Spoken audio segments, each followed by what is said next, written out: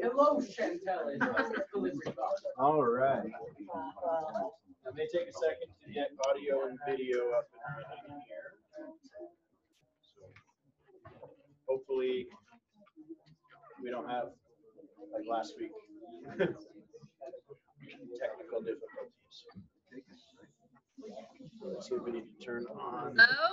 Hello? Hello. Hi. Let's see if I can get my video working. Okay, can you see me okay? Yeah. Yay. Awesome. Shantell, how are you? I'm good. I haven't seen you since high school. It's been a while. It is so good. Which was in 19. Yeah, that was a while ago. Oh my! It was. That's so crazy. I'm so excited to have you as our guest today. I know my students are as well. This is going to be a lot of fun. We're sorry our connection might be a little slow, but that's all right. We will make do. So first and foremost, let's go ahead and just get started and let you introduce yourself. Tell them where you're coming from, where you're joining us today, a little bit about your career and what you do.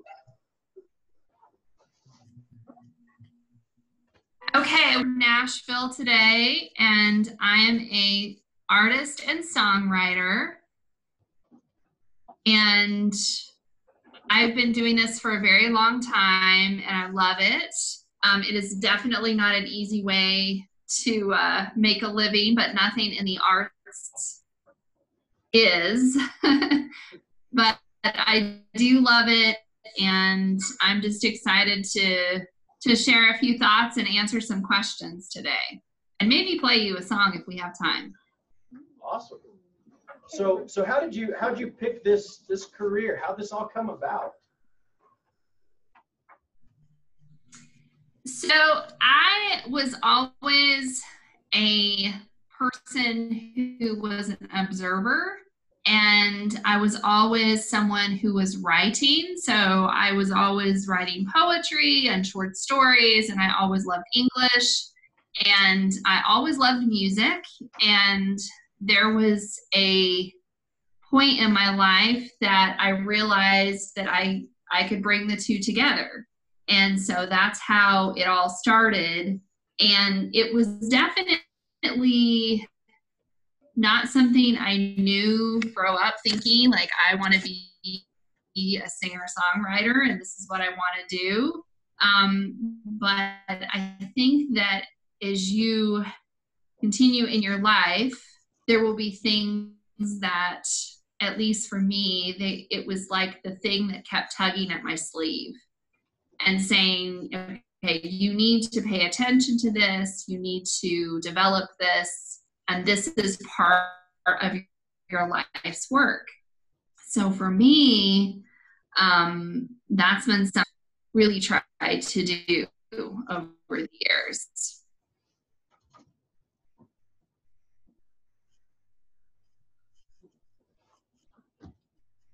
Okay. So now I remember going back to our high school days that this was, as you mentioned English, you mentioned the arts and stuff. When was it though, after high school, that you said, you know what, this is the path I want to take? When did that realization, when did this career path really start for you?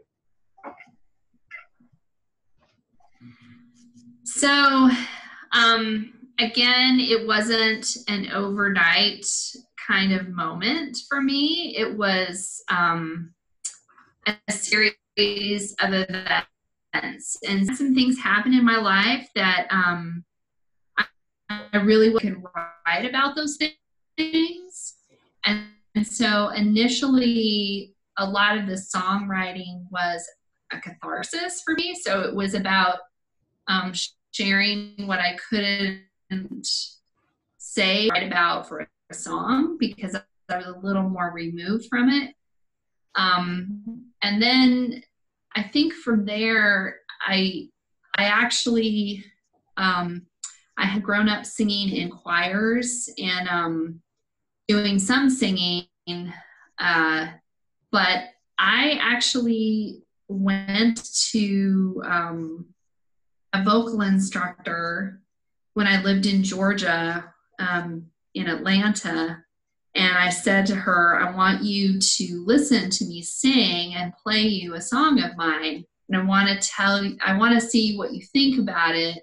And if you think I have a good enough voice that people would want to hear me sing. And I look back on that moment, and this was, I don't know, probably 20 years ago. And I think to myself how much power I gave that vocal instructor. And thankfully she said, yeah, you have a good voice, and I think you should sing, and I think you should do this. And so I started to, I kind of had this support group of other songwriters in the area, and we would get together and play our songs for each other and encourage each other. And then as a group, we started playing out at local coffee shops. And it just kind of was something that gradually took hold for me. And then I decided, well, you know, I really want to learn more about music. And so I decided to go to school at Berklee College of Music in Boston, which is, the reason I decided to go there is because they had an emphasis on rock, pop, and jazz.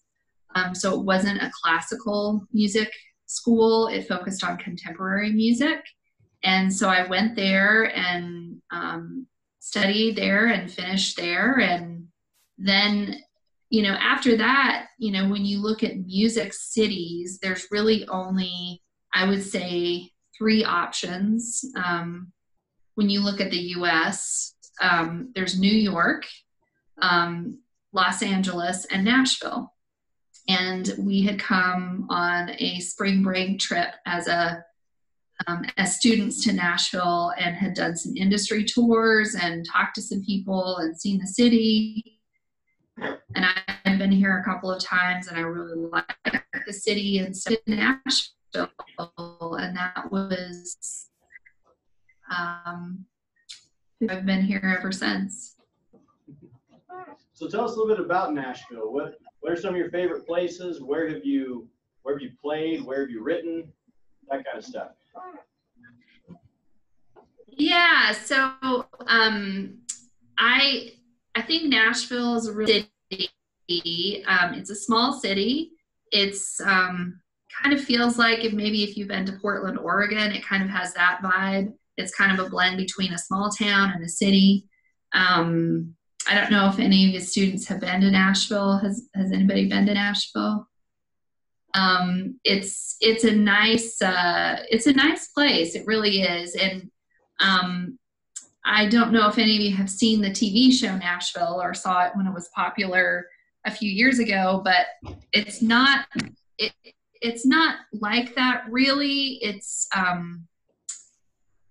the industry is a very interesting industry. In fact, I have a couple of I don't know, Brad, if you wanted me to, or Mr. Skinner, I should say, if you wanted me to go through a couple industry things, but I have a couple slides because I thought it might be interesting to share a bit about how songwriters get paid. So I can share that if you want. Yeah. Or go right ahead. That's good information. I think it's a good thing to learn. Okay, let me share. I will share my screen here.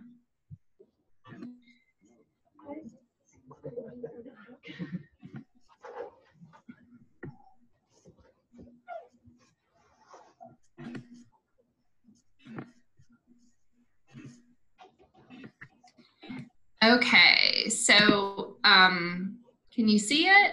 Okay. All right. So one of the questions that when I travel around, especially if people are interested in pursuing a career in songwriting, this is good information to have. This is how songwriters get paid. Basically, when you write a song, it is like you have a copyright for that intellectual property. And the song is owned by the songwriter who creates it and also the publisher who publishes the song. And I'll talk a little bit about a couple of things there in a minute, but the recording is owned by either the record label or the artist, if the artist is paying for it. So whoever pays for the recording owns what's called the master or the recording of a song.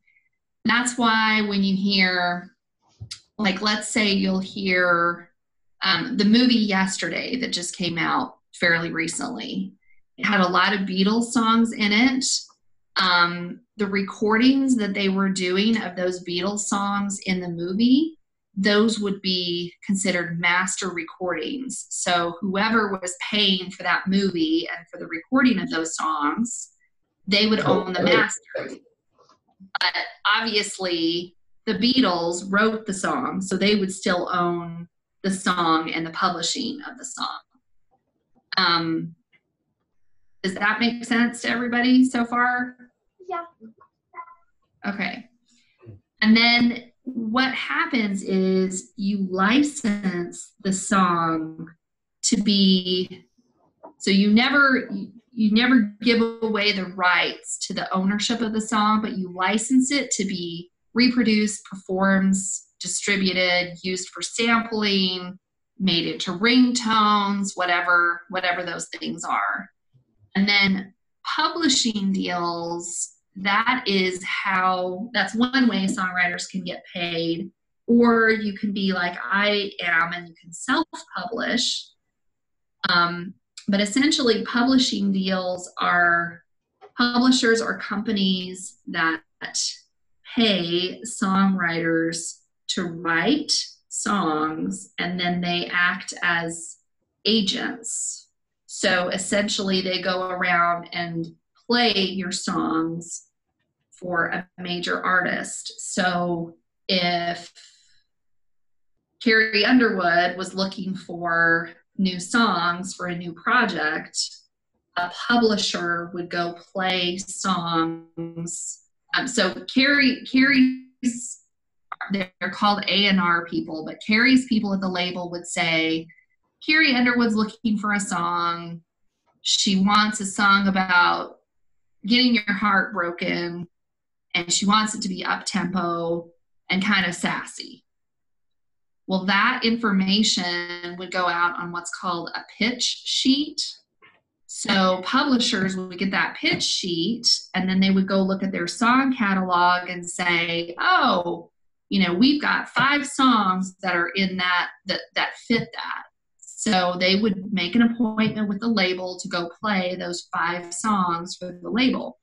And then the label would decide whether or not they wanted to play the song for Carrie, or if they didn't feel like it was a good fit. And if you don't have a publishing deal, you can hire what's called a song plugger, which essentially they do the same thing as a publisher. They go out and play your songs for artists. But there's different ways that you get your songs from, in front of artists that would record them. Another just quick slide on money.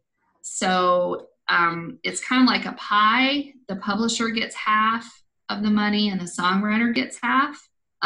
There are different royalties in play. So you have mechanical royalties, which are, so you get paid per unit or download, you get paid 9 cents. So if someone wants to record a song of mine, I'll ask them how many units. And if they say, well, I want to purchase, 2,000 units, then I get 9 cents per unit if I wrote the song. So that's one way. And another way you get money is through performance royalties, which is when it's played on air, used on TV, internet radio, etc. And then I also write for film and TV. So I get what's called a sync fee, which is when the music and pictures put together, then that's called a sync. And that's a one-time fee that you get. And then you can also get mechanical royalties, and you can also get royalties when it's played on TV. So a few years ago, I had about 6 songs in a series called Heart of Dixie, and I still get royalties from that because it still plays on Netflix and it plays in foreign countries, and I still get money from those songs in those TV shows. So that gives you a little bit of idea where the money comes from. That's a lot. Wow. It's really complicated, and it's collected and distributed by a lot of different organizations that track all of this and everything. So kind of complicated. Yeah. Cool. So tell us a little bit about the movie process. How does that come about that you end up with an opportunity to write for a TV show or a film? So opportunities come in a few different ways. For independent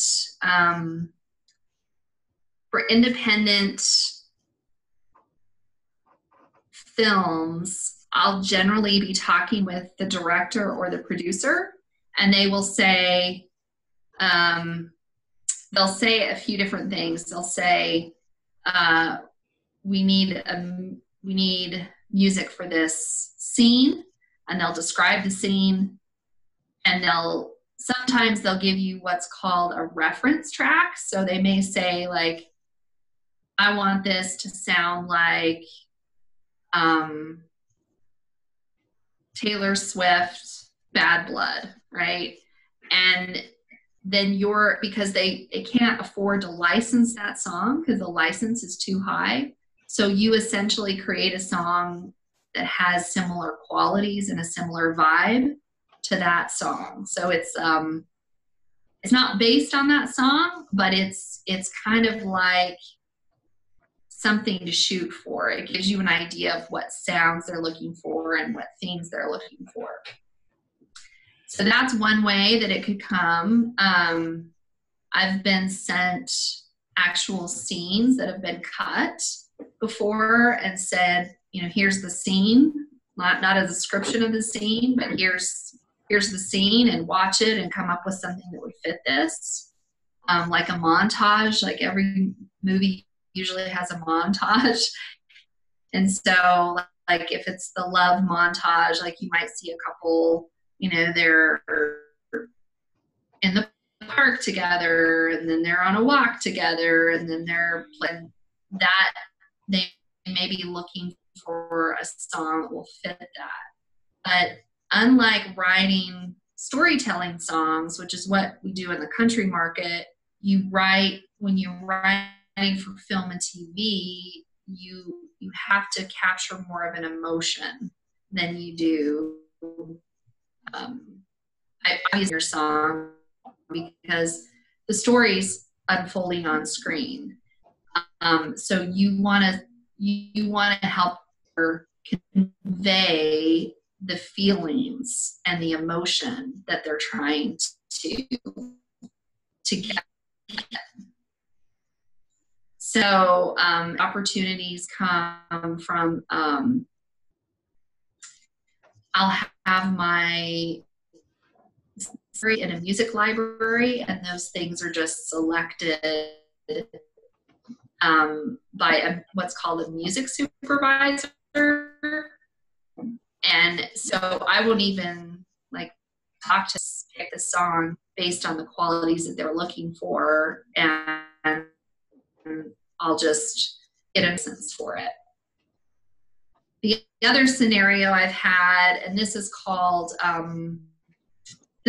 work for hire writing. It would be like if I was a painter and someone said, I want you to do a portrait of me, do a portrait. The work for hire concept comes into play if there's music needed for something specific. So I have a friend who's a playwright, and he wanted to do some songs in an original play. And so he called me and he said, I want a song that sounds like Johnny Cash, and it has to be about this, and it's fitting. And so then I created that song for him, and he paid me for that. And I still own the copyright. I still own that song, so I can do other things with it if I want, but he paid me to create it for that specific play. And so that's another way that you can create music, is kind of in a work for hire environment. I have some friends who, like if someone's getting married or whatever, they'll hire a songwriter to write like a special song based on, that couple's relationship as they are getting married to perform at the ceremony or whatever. Those are kind of work for hire scenarios.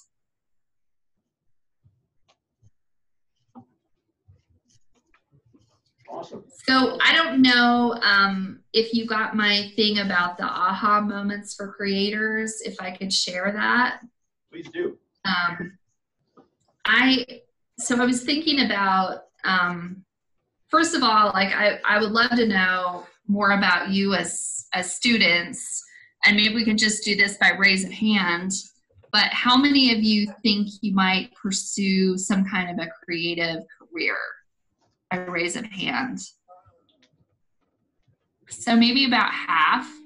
And of how many of you think you might have a side job doing something creative? So for example, you may have a day job, but then you have like a photography business on the side.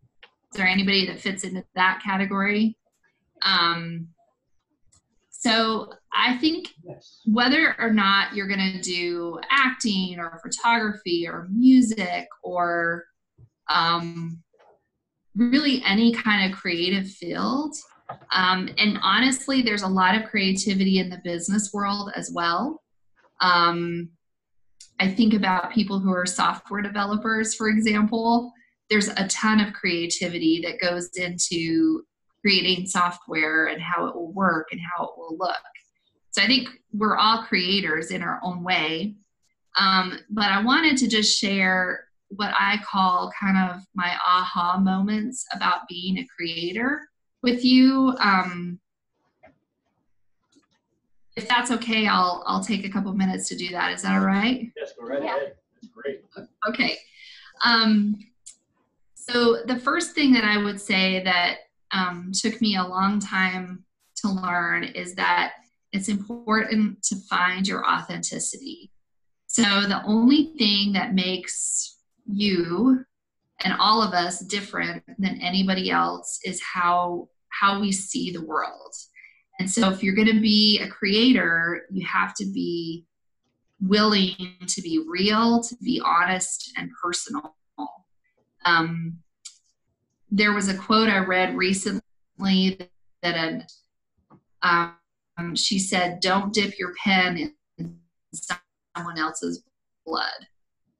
It's a little gross when you think about it that way, but at the same time, like really, you have a unique experience and a unique view that's all your own.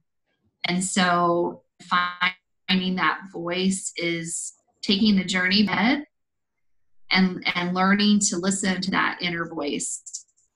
You'll face, obviously, all of us face a lot of critics along the way, and believe me, rejection is way more the rule than it is the daily experience. I mean, it's way more the daily experience than having a song that someone likes or someone wants to put in a film or a TV show. There's a lot of rejection that you face. And so you have that authentic voice for yourself. I also think a part of that is, I think the more personal you are willing to be, the more universal your work will become. So,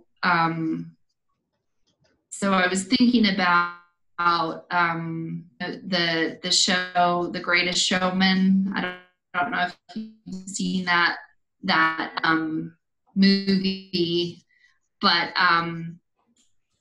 there's a song that Dreams that Pink sang, and I think about this song because it's so universal. I lie in bed, the brightest colors fill my head. A million dreams are keeping me awake. I think about what the world could be. A vision of dreams is all it's going to take. Oh, a million dreams for the world we're going to make. And I think about that. That was written actually by two songwriters, not Pink. Pink didn't write that song. She job with it. But those songwriters tapped into something that I think we all feel. We all have dreams and we all have things that we want to pursue, and universal idea. But they used a very bright, they talked about how they feel. The brightest colors in my head, a million dreams keeping me awake. They're not saying, hey, everybody, you all have a million dreams. And I know, there's a million of you out there. No, they're talking about their own experience. And because it's a very personal experience, but it's also a very universal feeling. That leads me to the second kind of aha moment for me was learning to create with a purpose. It's kind of, at least for me, it taps into belief about the individual purposes. And I try to follow a higher purpose in my life and a higher being. So I always think about like what I want people,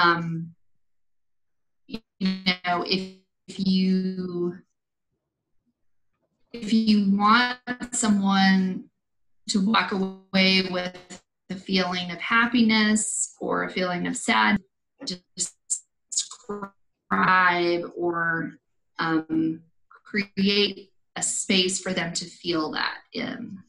And I think that, there's really only a few different kinds of songs. There's I love you, I wish you loved me, I hate you, we're in love. Like there's only a few to know about. And so I'm always thinking like, what's the message? What's the message that I want people to hear with this song? Or what do I want them to know about these characters, and what do I want them to feel? So I always try to aim for something. So as you're creating, maybe you're a photographer, if you're trying to evoke a certain emotion, find the setting, the light, the time of year of emotion, and kind of have a vision of what you want to put out into the world. The next thing is to develop your instincts. I think that this is kind of going back to the authenticity in your voice, but you have to know when it looks right on a canvas. If you're directing a play, you have to know when it looks right on a stage. If you're acting in a play, you need to know when you're and you're able to kind of share that character's view of the world. I'll give you an example. I had writing a song in Nashville. So we write with other people, and that's an interesting experience to kind of create with other people. It's like you're kind of, but we were talking about,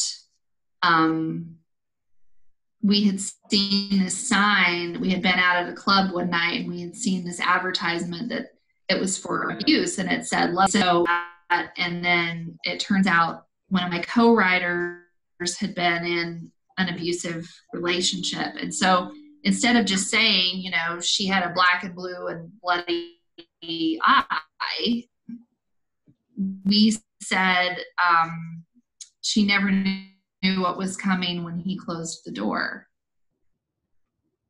And everybody gets what that's about. And in your mind, you're playing out some kind of story in your mind. We can't help but do it. It's like we have a little person inside our mind. It's like running to those images in our head. And it doesn't matter if you haven't been in an abusive relationship. People, right? And so that's the kind of stuff that as a songwriter, you have to think about, like, where you're, how do you want to tell a story that's engaging, and when does it feel right to you? Because it's a very subjective kind of thing. And so you have to kind of learn, and it changes over time. And the creative bar that you hold for yourself is higher as you develop in your craft. And then the last thing that I'll just throw out there is that, and this is again from, I just call it walking with the masters. So when I moved to Nashville, even though I already had a music degree and was for a while, I would go to the Bluebird Cafe every month, and I would listen to hit songwriters play their song, because I think at the end of the day, there's so much great work out there, and there are people who are further along in the journey, still do. And what I would just throw out as an idea to consider is, if you are somebody that aspires to be a novelist, then read great novels. Find out what it is that hit you in your heart and in your gut. Find out what it is about the styles they use as writers. It's the same thing with anything, right? If you dissect that guitar solo and find out, what is it about that lyric that makes you, how is it that they're impacting you and touching your heart, and then use those tools.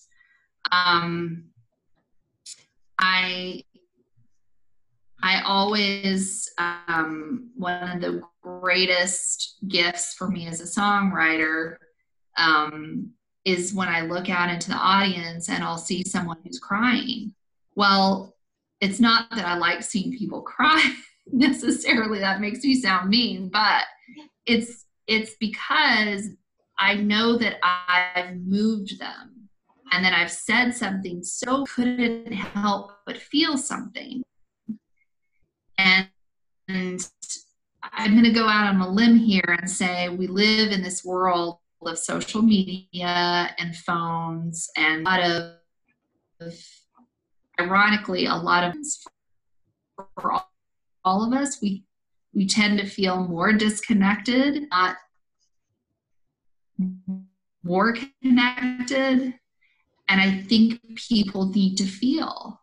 And I see it as one of my jobs as a songwriter is to help people feel, whether that's to feel happy or to feel sad or to feel nostalgic or whatever, what makes music such a powerful tool. And so if you have the opportunity to sit down with someone that you admire their work, or you go to classes, listen to other people talk about what tools they use in the writing process, what tools they use in acting, what tools they use for any creative field, then take the chance to do that and really make yourself a, study work that you feel is great. Any creative work that you feel is great. So those are just a few thoughts about creativity from me. Those are fantastic. Thank you. We're going to go ahead. We got a couple minutes. We can allow for some questions from the students. So we'll start here with Cameron. Okay. So, gosh, which question to ask? So, when you're writing a song, like how many of the parts do you write? Like, do you write vocals and guitar, or vocals, guitar, and piano, or drums? Like, how many parts on average do you write, and how many is expected? So I'll say there's kind of two major ways that songs are written. There's kind of like, I call it Nashville style, and then there's like LA and New York style. In LA, New York, and in a lot of the pop markets, what will happen is someone will write a track. So they'll write, the music part. Not the top line melody and not the lyrics, but they'll write the music part, which is the chord changes. They'll have the drum parts. They'll have all like the music arrangement. And then they'll work with songwriters to do what's called a top line melody and the lyrics. So that's one way of writing the song. So it depends on, like, if you're writing in that style, you're either the person that's creating the track with all the parts, and then you're working with someone to do the top line melody and lyrics. Or the way we do it in Nashville is you sit down in a room and you create everything together. So when you're actually writing the song, you write the lyrics, the chords, the melody all together, and then the same amount.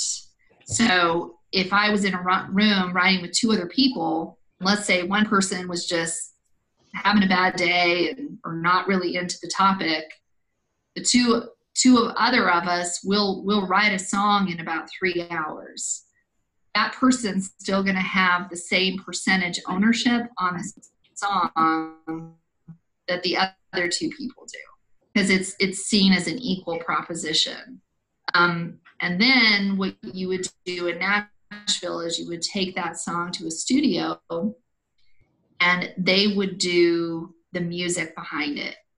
And you would hire musicians called studio musicians, and they would play like the guitar parts and piano and all that. But you just hire them to do that. Now, so in January, and I could send Mr. Skinner some information about this in January, I'm releasing a new 5-song project. And along with that, I'm doing a 5-day Nashville experience. So it's for 5 days, I'll send out a short video about different parts of the process of making a record here. And here's kind of how songwriting works, and then here's how it works in the studio, and you can kind of see just short videos. They're like 2 minutes each. If you want, you can sign up to join that experience on my website. But that'll insight into how the process works here. Are there any other questions? Jordan? Hang on. Oh, no, can you see me? Hi, can you? I don't know if you can see me or not. What's one thing in your process? Kind of look like a blurry blog. I'm sorry. That's fine. What is one thing in your process that's helpful to you, but you've never seen anyone else do? Like, what's one thing in your process that's unique to you? In my process of writing songs? Yeah. Or? In your songwriting process. I don't want to offend anybody there, but one thing that I do is I always pray before I write, and I always pray before I perform. I do have a few friends in Nashville who do that, and when I write with them, we'll pray together. But unless I know for sure that that's something that they do, I don't do that. I would pray before the session to myself, just that everything will go well and that we'll be able to, you know, say something that's honest and, you know, that we'll just have a good vibe in the room. But that's something that, you know, again, like to each his own, you know, I mean, not everybody does that. That's a core thing to who I am. So that's something that I do, but I don't usually do that publicly. I usually do that, you know, before a session, or in the bathroom before I play or something like that. Cool, thank you. Yeah. Yeah. Go ahead, Braxton. Have you ever met Johnny Cash?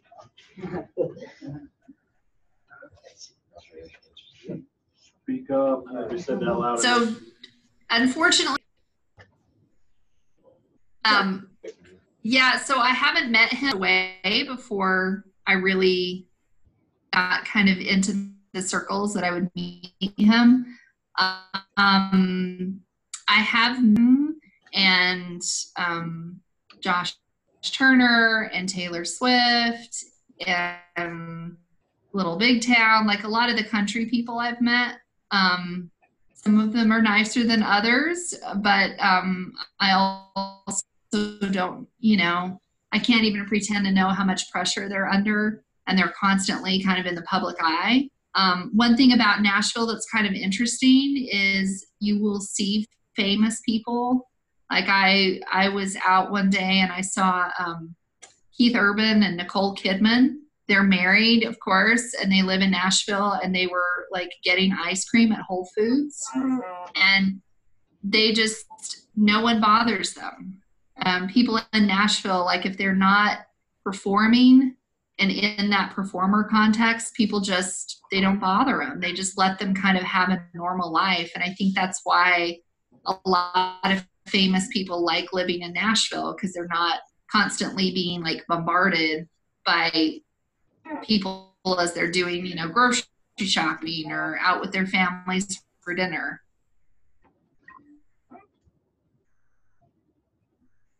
Cool. And Amber? Okay, so when you went to college, did you find that you learned anything that you don't really use now? And if so, what? Of stuff. You know, I think what college is, it certainly is. I've been to college twice. I went the first time for business, which has been really helpful in my music career. The second time I went for music. I think there's things that I don't use. I mean, I don't use calculus on a daily basis. I don't use a lot of the jazz chords and things that I learned in music school. I just don't use that because I don't write jazz music. But I think what college is, and especially music school for me, it gave me, it provided a structure and some tools that would have taken me longer to accumulate if I had done it on my own. And it also, I think it's just to me, it's always like, it's something out, you can follow it through, you have a commitment to improvement. So in terms of skills that you learn in college in general, there's a lot you don't use, but at the same time, like, I think it's a really valuable personal development opportunity.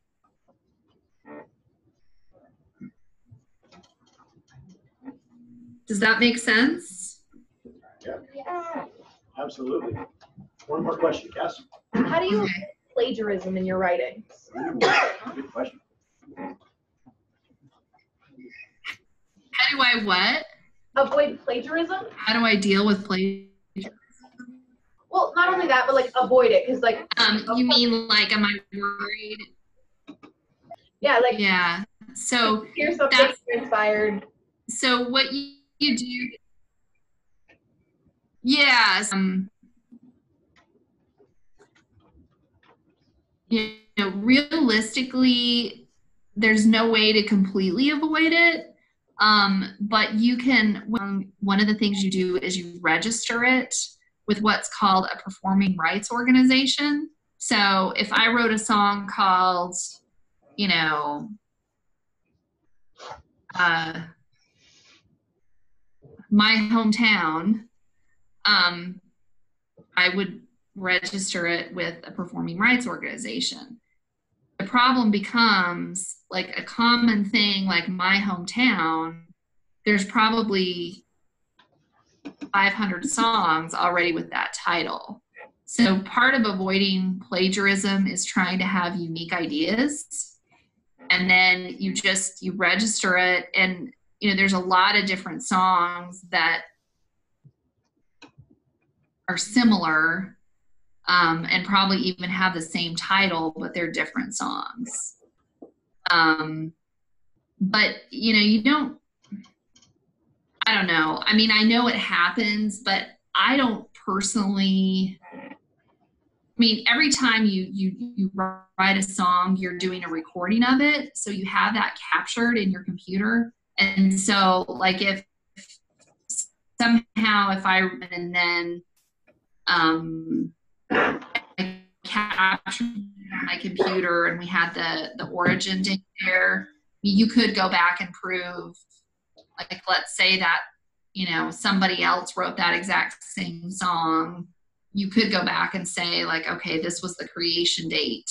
But I mean, plagiarism is something that I don't really worry about on a daily basis. But I tell you, I did have a situation where an independent filmmaker used some music of mine without licensing it.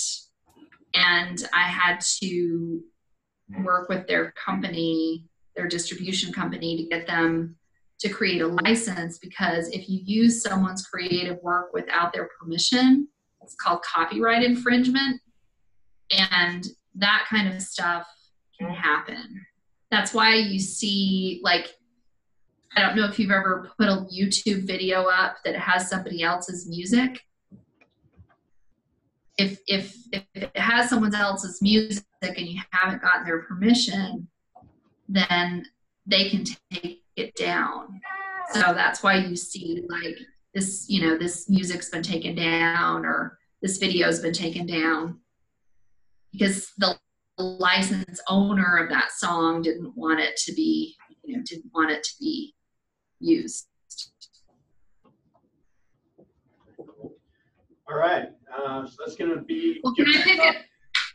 But go ahead. Can I pick a number between? Yeah, I was going to say. So I wanted to send someone there something. So I have a copy of a movie called Songwriter that I have a song in. It's a really good story about a girl and a horse. And anyway, so I have a song called The Great American Song in here. Or it's called Our American Song. And I wanted to send it to someone there. So I will pick a number between 1 and 29. Yep. Your numbers. I'm going to pick 17. So, what's your name? my name is Trista Perry. Okay, Trista, I'm virtually going to send you this. No, I'm going to mail it. So, Brad, if you'll send me your address, I'll mail it to you. And I also have some, just some little stickers that say I support indie music. It has my website. I'll send you some of those as well to pass out. And I hope this was okay. I hope you guys learned something. And if you have other questions, I would love it if you reached out to me on Instagram or any of the social media platforms. It's just at Shans Music, SHANS Music. Okay. Thank you so much. Thank you. I'm gonna hang on 1 second. I'm gonna get a picture. Can I get a picture? Even though you guys kind of look like a little bit blobs, I'm gonna take a picture. See if I can. Okay, everybody wave. Yay! Okay, thanks. Hey, have a good day, Thank you so y'all. much. It's so good to Okay. see you again. Thank you You for your too. time. Absolutely. Take care. Bye-bye. Bye. Honestly,